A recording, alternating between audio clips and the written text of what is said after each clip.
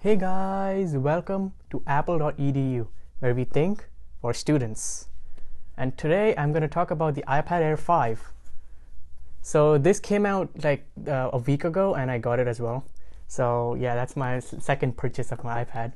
So today we'll talk about, is it a steal or a seal? So let's just get into it.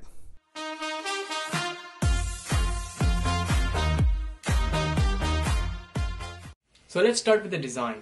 So Apple has not changed the dimensions on the iPad Air 5 at all. The same 10.9-inch display with Touch ID and the same USB port. But what they have changed on the design is the color. So these colors are now more vibrant than the previous generation iPads, which I've seen a lot of videos, but I don't own one. People talking about how dull it is and it doesn't show that much. So I would just rather cover them with like covers or I don't know. 2 hours later. So yeah, that's a good thing about it. But the USB port has more than you think. So that brings me to another point. The USB port. Now the USB port is twice as fast, so now you can transfer data even faster. But it's still not Thunderbolt, which is kind of sad. But still, twice as fast is pretty good.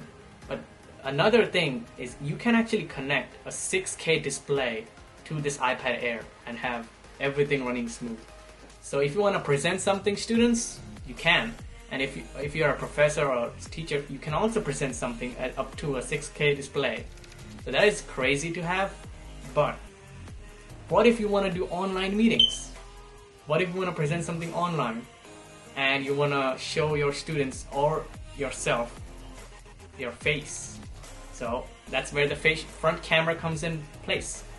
Apple has actually upgraded the front camera to a 12 megapixel ultra wide, which has the center stage technology.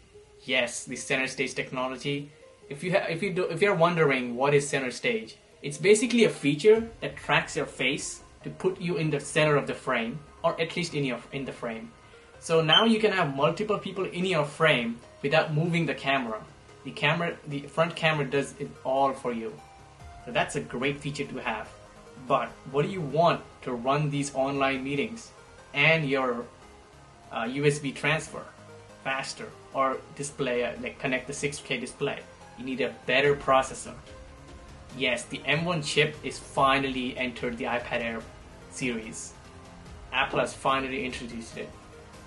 Now the M1 chip is the same chip that's used in the MacBooks and the iPad Pro. So having it is a great thing actually. But the 8 GB of RAM actually makes it even better, along with the 5G. Yes, 5G is back. Or actually it's not back, it's actually introduced into this iPad Air, which is lovely. Well, that's the processor for you. Great RAM, great internet, and M1 chip. What else do you want? Well, you want accessories, right? Yes! The Apple Pencil 2 and the Magic Keyboard both work with this iPad, which is just crazy and lovely, because now you can just type as a MacBook, or maybe you want to draw something, you can note take, do everything.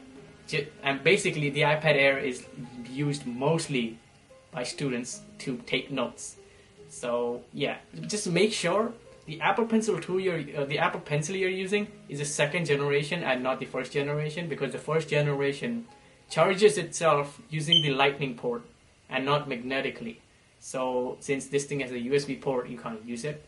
So Apple has made another pencil, which technically is like a trap by Apple that you have to use the second generation only. So it's like more costly. But there are cheaper alternatives, which I'll not talk about it in this video. So that's the accessories. But is everything good about this iPad? Definitely not. Firstly, the storage. The storage is just abysmal. It's only 64 gigabytes as the base model. Yes, you can upgrade for 256 gigabytes, but it's spending $150 just to get some more storage. I would have expected at least 128 gigabytes from Apple. Come on, Apple. I know you can do better. Now, the 64 gigabytes, I mean, who even uses it in 2022?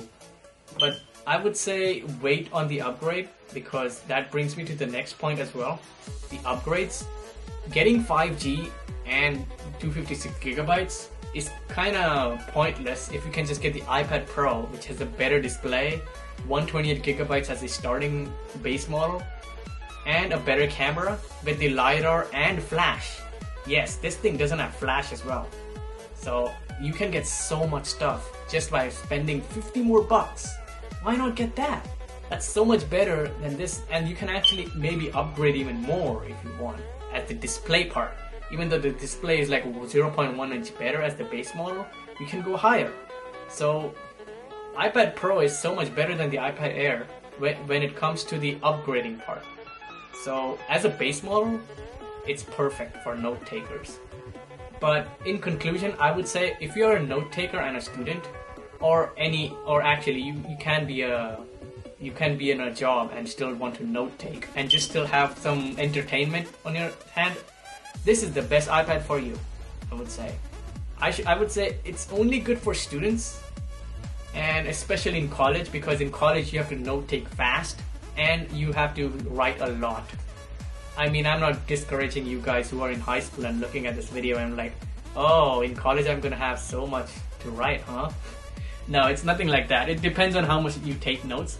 But as a note taker, this device is very good. But just keep in mind, you only buy the base model, because the others are kind of pointless to have. You can just get the iPad Pro if you want a better experience. So yeah, that wraps up the video. So if you have any comments or thoughts about this video or this iPad Air 5 actually, leave them down below. I'll read them and maybe I'll find another idea that I can make another video out of it. So yeah, thanks for watching guys. See you in the next one. Goodbye.